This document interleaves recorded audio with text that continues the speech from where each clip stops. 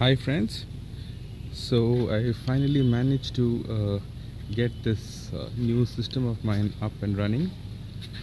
This is a completely modular kind of system. It is built out of pine wood slats that have been treated for external weather elements. So there's something called a PU weather coat, which is external grade, so that takes care of the wood from outside. And the entire the grow bed is lined with pond liner. 50% of this are filled with gravel, and then the remaining 50% is with leca. This system is around 250 liters in volume. Once the grow media is in, I think it will take only 1/3 the water volume, so around 75 to 80 liters of water is what it will carry.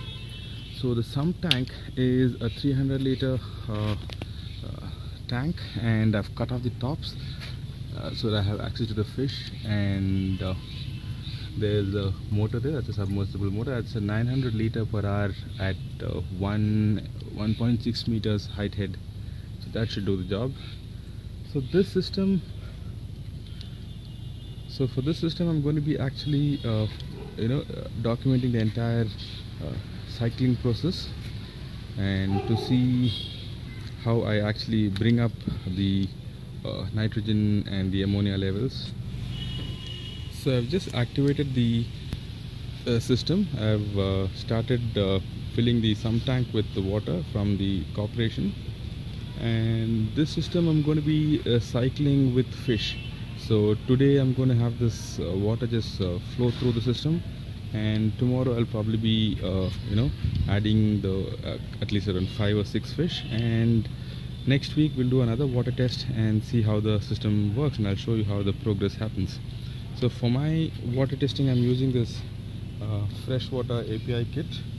This is a master testing kit which allows me to test ammonia, nitrate, nitrite, pH, low and high range. So I just did the water test, so let's see the results. That is for pH, and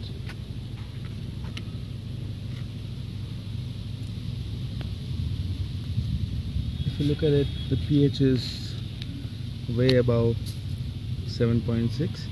I think I'll do another test in the pH high range.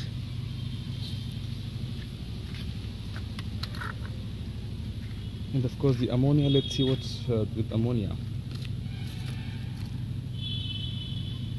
0, absolutely 0. That's because there's nothing producing ammonia right now. So once I add the fish in tomorrow and start feeding them, there's going to be some amount of ammonia generation that's going to happen. So I'll just do a high range pH test now. That's the pH reading, and pH is way above 8.8. So this is the pH that is that's coming from the corporation water. So what I do is I just leave the system running for a few days and add in a few fish, and then slowly it kind of naturally comes down. Thanks for watching, guys. I'll keep you guys posted on how the system works. This system is going to be, I'm going to be documenting this system on a step-by-step process on how the nitrates are getting developed and how long it takes for a system of this size to get set well. So if you guys have any comments or suggestions, just pop them below and I'll get back to you.